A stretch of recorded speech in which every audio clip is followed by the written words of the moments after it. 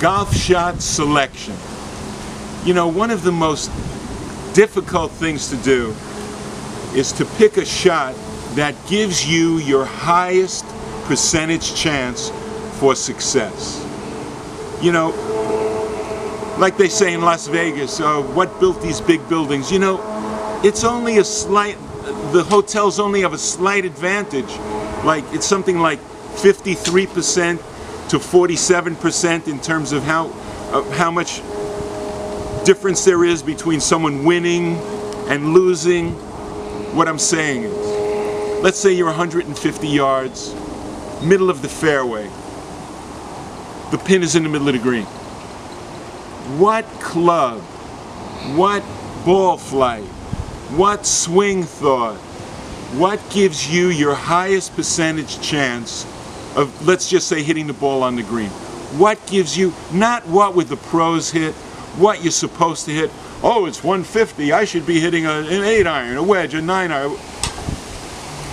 What gives you your highest percentage chance? If we want to shoot low scores, the only thing that matters is where the ball ends up.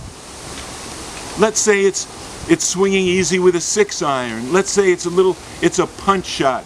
Let's say you're playing well and it's your full swing with an 8-iron or whatever. Every shot from the rough, off the tee, from the fairway, in the woods, and it's very hard to make that decision. And it doesn't mean you'll be correct. You're in the middle of the fairway, your highest percentage chance is hitting a full 7-iron.